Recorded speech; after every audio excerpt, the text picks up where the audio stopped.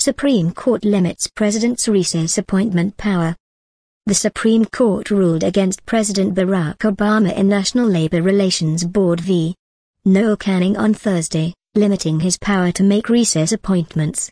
This is a narrow ruling. It gives the president substantial recess appointment power.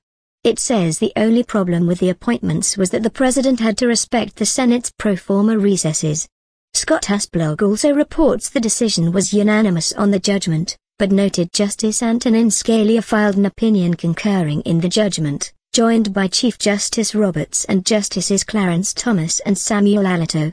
Below, more from the app, Washington, app. The Supreme Court on Wednesday limited the president's power to fill high-level vacancies with temporary appointments, ruling in favor of Senate Republicans in their partisan clash with President Barack Obama. The court's first-ever case involving the Constitution's recess appointments clause ended in a unanimous decision holding that Obama's appointments to the National Labor Relations Board in 2012 without Senate confirmation were illegal. Obama invoked the Constitution's provision giving the president the power to make temporary appointments when the Senate is in recess. Problem is, the court said, the Senate was not actually in a formal recess when Obama acted. Obama had argued that the Senate was on an extended holiday break and that the brief sessions it held every 3 days were a sham that was intended to prevent him from filling seats on the NLRB. The justices rejected that argument Wednesday. The issue of recess appointments receded in importance after the Senate's Democratic majority changed the rules to make it harder for Republicans to block confirmation of most Obama appointees. But the ruling's impact may be keenly felt by the White House next year if Republicans capture control of the Senate in the November election.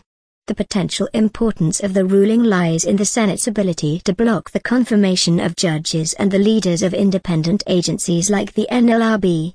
A federal law gives the president the power to appoint acting heads of cabinet-level departments to keep the government running. Still, the outcome was the least significant loss possible for the administration. The justices rejected a sweeping lower court ruling against the administration that would have made it virtually impossible for any future president to make recess appointments. The lower court held that the only recess recognized by the Constitution is the once-a-year break between sessions of Congress. It also said that only vacancies that arise in that recess could be filled. So the High Court has left open the possibility that a president, with a compliant Congress, could make recess appointments in the future. A recess appointment can last no more than 2 years. Recess appointees who subsequently won Senate confirmation include Chief Justice Earl Warren and Justice William Brennan, Federal Reserve Chairman Alan Greenspan, 2 current NLRB members and Consumer Financial Protection Bureau Director Richard Cordray. Former UN Ambassador John Bolton is among recess appointees who left office because they could not win a Senate